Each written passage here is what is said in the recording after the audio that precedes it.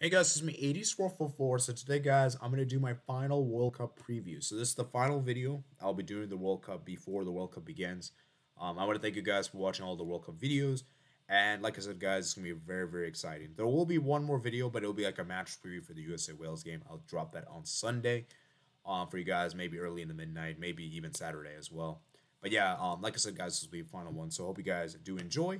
And yeah, like I said, without further ado, let's go and get started. So today, this video is going to basically be talking about the best 11 that players I think could perform very well at the World Cup that I think could have a big transfer move in the summer after the World Cup. So, like I said, guys, every World Cup we always have players that overperform, and players that overperform get bought by bigger clubs, and I could see these players doing it. So, because I know there's a lot of young players that already are at the big clubs, like the likes of Pedri, Musiala, these kind of players.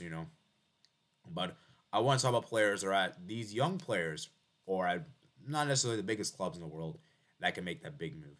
Let's start with the first one. For goalkeeper, we got Diogo Costa. Diogo Costa, for me, is one of the best under 23 goalkeepers out there in the world. He is an incredible shot stopper. And in my personal opinion, I think he'll be Portugal's number one keeper. Right now, Rui Patricia's been benched for him. And we've been seeing Diogo Costa's been given the starting nod, especially ahead in those crucial games of the World Cup qualifiers and the playoff games against Turkey and North Macedonia, respectively. And it just feels as though with Diogo Costa being this good, I feel like there is a chance that he can make that move outside of Porto. And we'll see which clubs go for him because there's a lot of clubs that are really looking for goalkeepers right now, and etc. Next we have is Tariq Lamptey for the right back position. It's going to be interesting to see how he does for Ghana at the World Cup. He's a very quality player for the right back position. And given how there's not a lot of right backs in the world that are very good nowadays, it will be interesting to see any club that really wants to get Tariq Lamptey. Now, I'm hoping that Barcelona keep their tabs very open because I would love to have Tariq Lamptey at Barcelona because we really need a right back, man. We really need a right back, and I would love to have him at Barcelona. But other clubs as well can offer his services as well. And Ghana could do well in the World Cup, guys. Ghana could do well. I mean, they just beat Switzerland several hours ago in a friendly 2-0. So yeah. Next we have as left back, we got Pervis Estupiñán. I think Estupiñán could be a great player for Ecuador. With Ecuador, could potentially go on a deep run this World Cup. With Senegal, are gonna lose Mane for this World Cup, and Ecuador could pit them for that second place spot, perhaps. And Ecuador is a very good team, a lot of young players, and I feel like he's a very good player to have on the team. And I think he's a great left back, great quality left back. He just made the move from Villarreal to Brighton, and I don't think he's gonna necessarily move in the next summer. But I do think he could be a player that could make the move in several years from now, potentially. So, yeah. And the next we've got center back we got is Vardio, very good center back for RB Leipzig. Apparently, Chelsea actually were interested in him. Chelsea ultimately didn't go for him because he was too expensive. But any club that really needs a center back could maybe go for him in the future. He's been very good for RB Leipzig. Move from Dynamo Zagreb to Leipzig. And given what Croatia can do in this World Cup, I think Croatia is a potential dark horse candidate to maybe do well in this World Cup. I personally think they'll top the group. Check out the World Cup predictions thing in the description below. For that, I'll have the link in the description below for the playlist. But yeah, I mean, Croatia, man. Vardio, man. Very good center back. Next is Kim Min-jae. I think Kim Min-jae is a very good center back. Already showing what he's been capable of doing for Napoli. And I feel like if he can have a really solid World Cup for South Korea and have some great defensive displays, I think one of the big clubs can go for him. Maybe the likes of, maybe like perhaps like Liverpool, maybe Manchester City, United, Chelsea, maybe Arsenal, Spurs maybe. And I feel like he's been a very good center back for Napoli. And it's great to see how crazy he's been. I mean, he's been such a good player for them that they don't even miss Koulibaly. Like, that's how good he's been, man. That's how good he's been. And look out for this guy in the World Cup, man. Look out for him. Next, we have CDM, one of the most underrated players in the CONCACAF region. And for Canada in particular, it is Stefan Eustáquio. He is such a crucial player for Canada. He is their midfielder, very important player for them, and I think he's a very good player. I mean, he's a holy midfielder for FC Porto, and I feel like Porto could do something.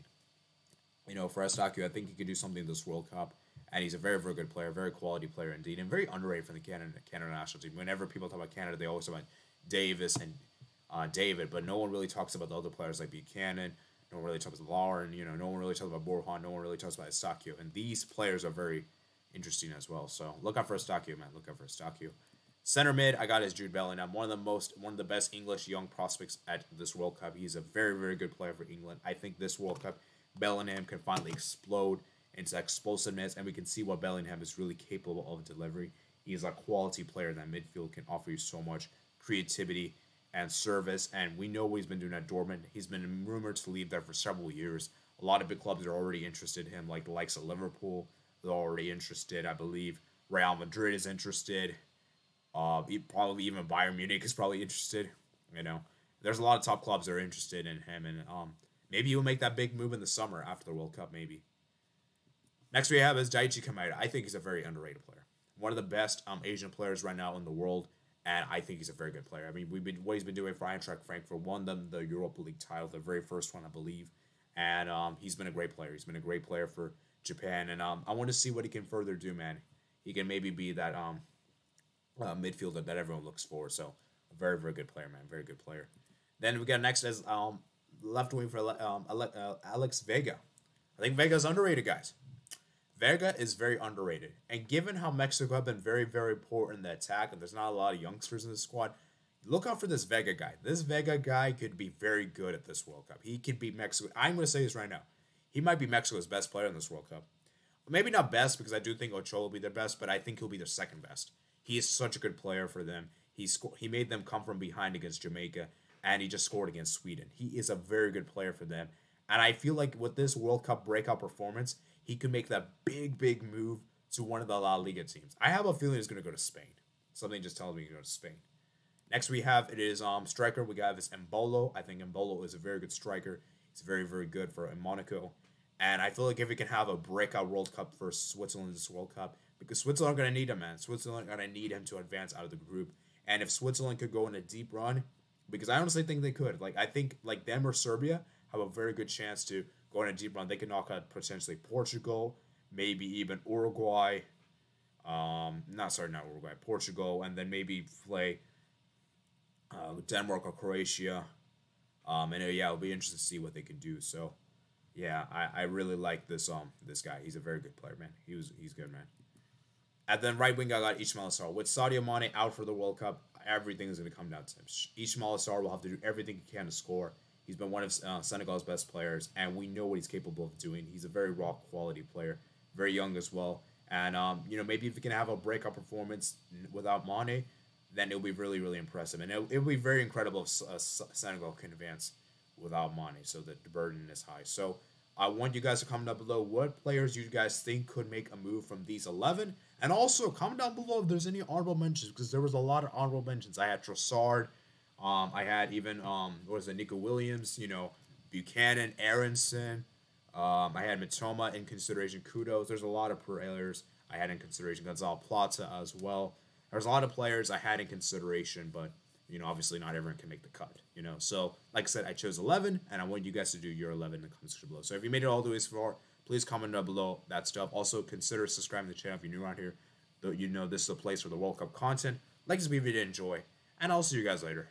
Peace out.